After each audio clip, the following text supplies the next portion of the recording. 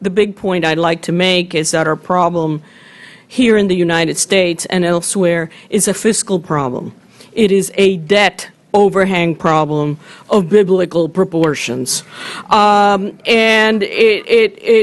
you will allow me, the prototype of a financial crisis, I've looked at many financial crises in my work over the course of many years, and the prototype is a financial innovation or liberalization occurs. This leads to a boom in borrowing. And during that boom period where economic activity is strong, where credit is ample, asset prices boom. During that period is actually where monetary policy could sink teeth in to prevent the leverage problem. I concur very much with what was said, that the leverage problem is the essential problem more than the asset prices.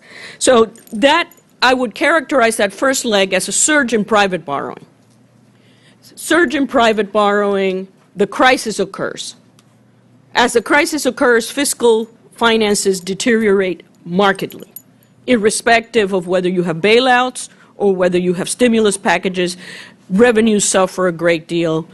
Fiscal finances deteriorate, and they also deteriorate because what were private debts before the crisis start becoming public debts after the crisis, and the government's balance sheet begins to expand at a dramatic rate. Nowhere more is that more evident than in Ireland, which was a country that had very, by any metric, international standard historically, had very modest government debt to GDP, had very solid footing in its fiscal finances, and now we're looking at 30% deficits to GDP, which are pretty unheard of for that country, certainly.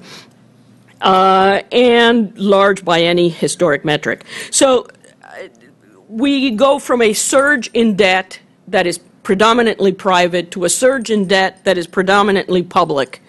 And now we just have the aftermath of a surge in debt.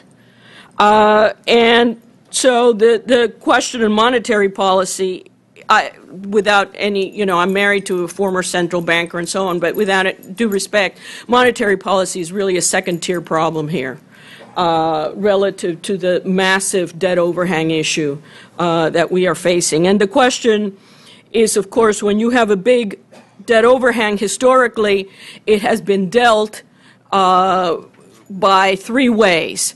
One is plain good luck, and you grow your way out of it. Good luck. That outcome is rare. The second is you deal with the debt problem through a combination of debt restructuring, if not outright default, and fiscal austerity. That is not pretty.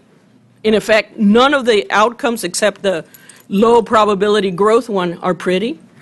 Or you indirectly use very accommodative monetary policy to inflate away part of the debt liabilities, which was also very effectively done, if I may add, in the aftermath of World War II, in not just the United States, but the UK, which had debt to GDP ratios of over 230%.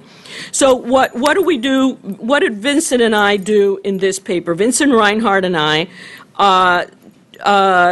to take a summary of our policy stance is, on our policy stance, we would say that as far as targets, asset prices are something that should be watched, but that the real killer, the real emphasis of policy should be on leverage, debt cycles. Debt cycles are the constant recurring feature of financial crises. And that is what gets us into trouble and with a long, dark aftermath. Now, instruments of monetary policy.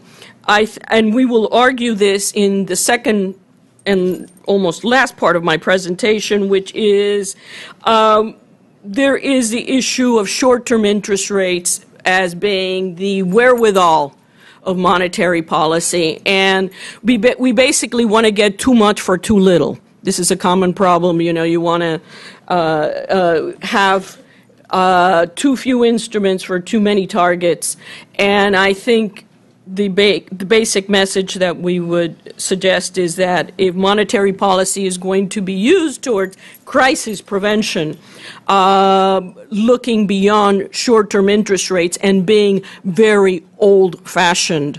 I mean, the old dead things like margin requirements that haven't really been used counter-cyclically.